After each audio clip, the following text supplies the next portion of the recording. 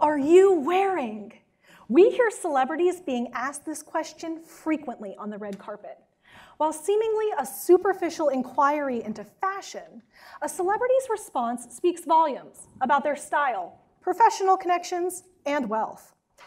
And it's not just celebrities with carefully crafted images. People in general are concerned with how they portray themselves and, more importantly, how they are perceived by others. One way we build our social selves is through things we own and can display to our peers.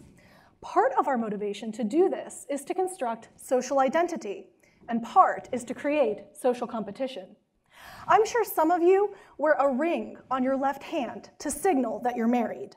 That's social identity. And maybe, on your drive here today, you saw someone behind the wheel of a Tesla while you were in your Prius. That's social competition. Materials help define who we are and who we are not. And my research aims to understand how individuals use materiality to construct social identity. But I probably don't study the types of objects you think. I study the funerary materiality of ancient Egypt.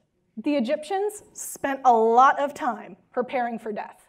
Their tomb equipment included food and drink, furniture, clothing, jewelry, makeup, statuary, coffins, papyri.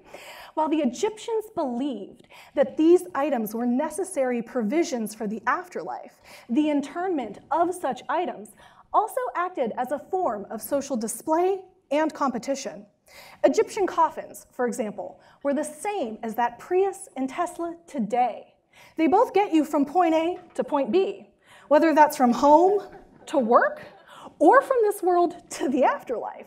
But it's the quality of the transportation that's key to that social competition. My research focuses on funerary papyri, like the Book of the Dead. Most Egyptologists only study these documents for their religious value, but their social significance is critical for understanding the people behind the papyri. So I studied these documents and recorded the names of over 500 Egyptians, plus details about their families, careers, wealth, and status. My research brought back to life a group of Egyptians who lived 3,000 years ago and demonstrates that they felt the same anxiety and pressure to navigate the social world as we do today. By learning from the past, we as a society are better equipped to understand our own motivations to construct social identity through what we drive, what we buy, and what we wear. So, who are you wearing today, and why? Thank you.